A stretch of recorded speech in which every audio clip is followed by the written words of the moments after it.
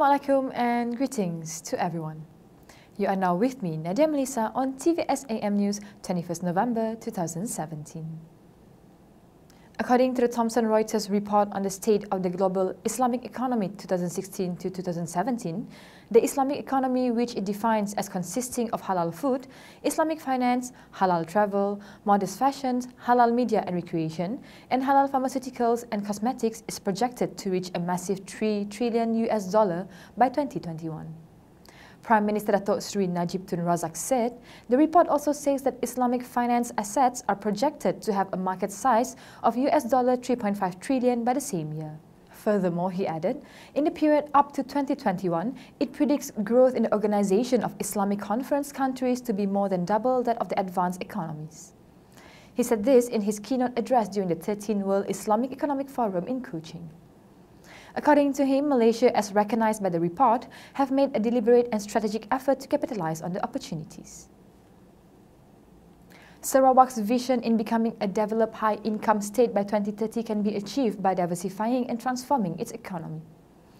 Chief Minister Dato' Patinggi Abang Zohari Tun Abang Haji Openg said the advent of new disruptive technologies breaks the dominance of existing products and businesses while providing room for new products to be successful. He added the opportunity brought about by the disruptive change has leveled the playing fields in the technology and economic sectors. He said this in his special address during the 13th World Islamic Economic Forum in Kuching.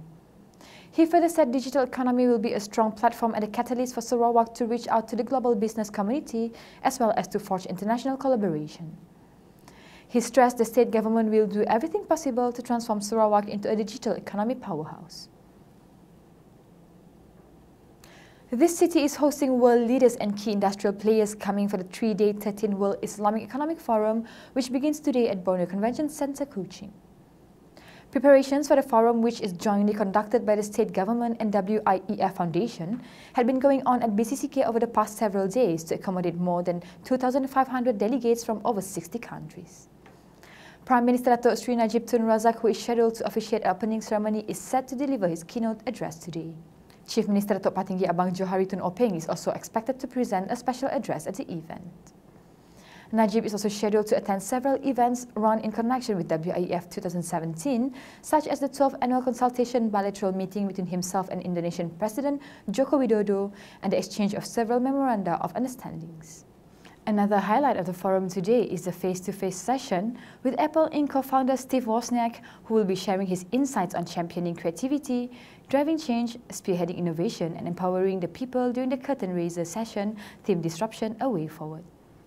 This year's World Islamic Economic Forum themed Disruptive Change, Impact and Challenges examines how disruptive technologies can change the world as well as their benefits and challenges, and at the same time offers guidelines and knowledge sharing to enable policymakers and leaders from business and other institutions to respond. The forum also creates a platform for the global business community to come together and discuss burning issues such as how to adapt to disruptive changes, as well as to find solutions and develop initiatives that can be better prepare the people for the technological revolution that will change their lives. The last World Islamic Economic Forum was held in Jakarta, Indonesia, where it hosted 5 heads of state, 12 ministers, over 300 members of the press, and more than 4,000 delegates from 73 countries.